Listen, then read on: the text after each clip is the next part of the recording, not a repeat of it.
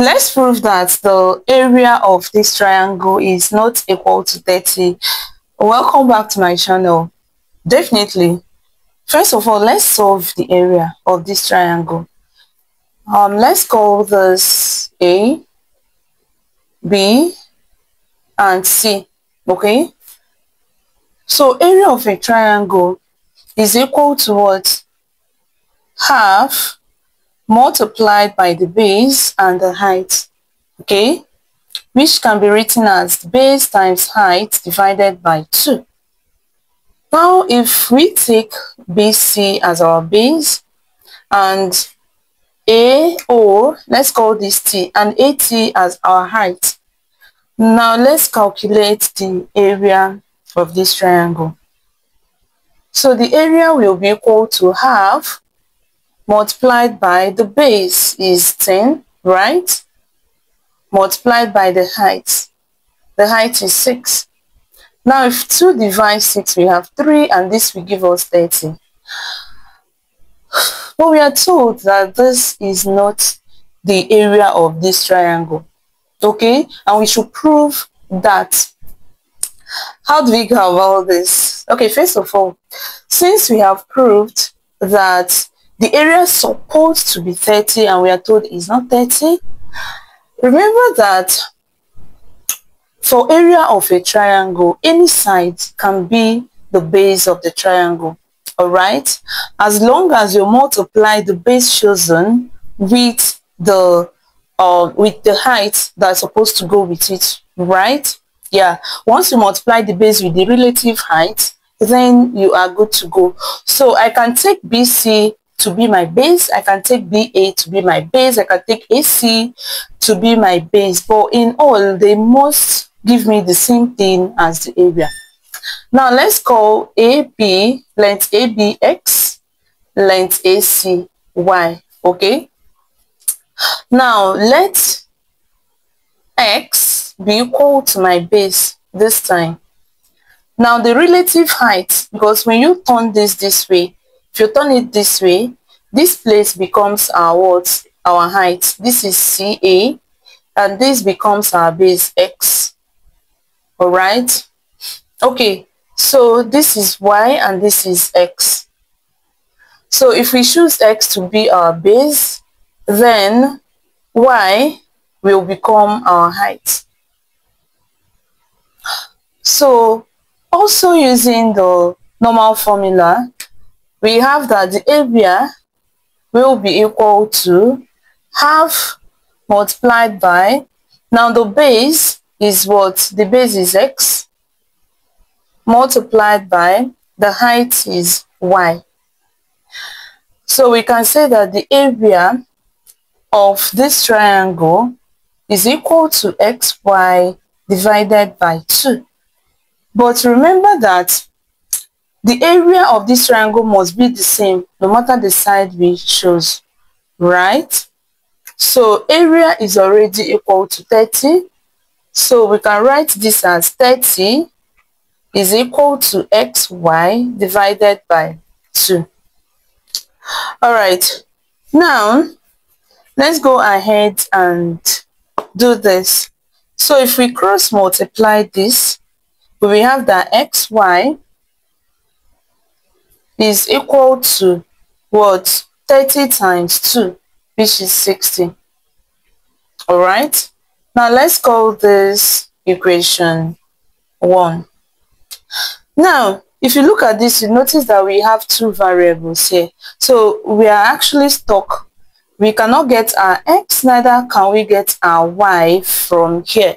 So we need to build system of equations so that we can actually solve this. Now, using the Pythagorean theorem, in triangle A, B, C, using Pythagorean theorem,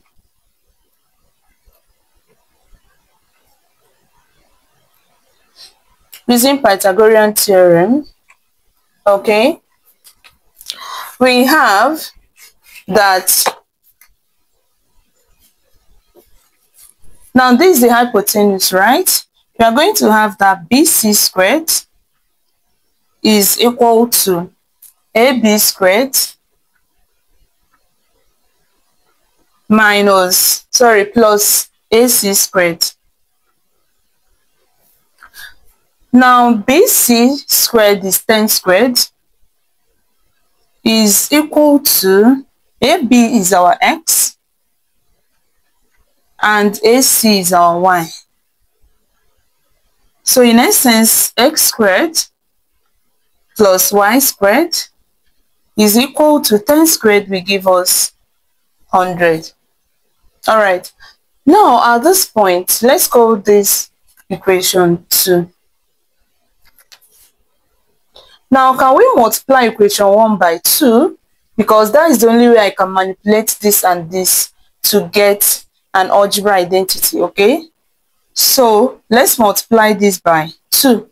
So, if we multiply equation 1 by 2, we are going to have 2 times xy, which is 2xy, okay, is equal to 2 times what? 60. Which will give us 120. Now this is still equation 1, but we multiplied it by 2. Okay? Now shall we subtract?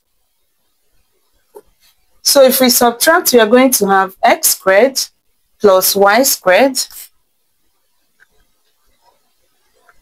minus 2xy is equal to 100 minus 120. So we have x squared plus y squared minus 2xy is equal to minus 20.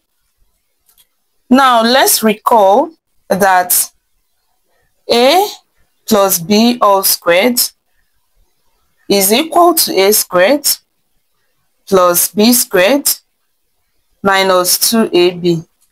Alright? So that simply means that we can rewrite the whole of this as x plus y squared. Okay? So doing that, we will have x plus y squared. Okay, the whole of this is equal to minus 20. Now, from here, please subscribe to the channel and turn on your notification bell. If this is the first time you're seeing this lovely channel, give us a thumbs up if you love what we are doing. Thank you. Tune in at your convenience. There must be something new for you to watch by God's grace. Okay? Alright. Now, looking at this now, you notice that this will give us a number that is greater than or equal to 0, right? Definitely. Because even if we have a negative answer here, negative squared will still give us a positive number. Okay? But here we have a number that is less than 0. This is not possible. Not possible. And what does this mean? It means that this particular triangle does not exist. It cannot be drawn. Yes. It means that it cannot be drawn. This triangle of its hypotenuse equals 10 and its height equals 6. It's not possible. That is what it means. So this is one of the ways to prove that this is not possible. Now the second method, that one is actually faster and straight to the point. Now let's use the second method. We are going to use a theorem. Remember that for a triangle, if you actually inscribe the triangle inside a circle, for example, this, if you have this is what the hypotenuse, right? If you inscribe this inside a circle, sorry, this is supposed to be the diameter. It's a freehand sketch, okay? This is supposed to be the diameter. So this is like the center of the circle. Do you understand? Alright. Now, if this is the center of the circle, then it means that the diameter is equal to 10. That is what we have here. Now, the radius let's say this is the center, okay? The radius has to be half of the diameter. This is our radius. So radius is half times d. So our radius is 10 divided by 2, which is 5. So our radius is supposed to be 5 what? 5 units. But notice that the height is what? Is 6. Now, what is this telling us? For you to draw your circle, the radius, if the radius is 5, it means that if the height of this triangle is 6, then it cannot be inscribed inside this circle. Therefore, it has gone against this particular theorem. Okay, so that is another way to note that this triangle does not exist. It's not possible. It does not exist. So that way we have proved that this triangle does not exist. Therefore, there is nothing like 30 units squared as its area. Thank you for watching and see you in my next video. Bye.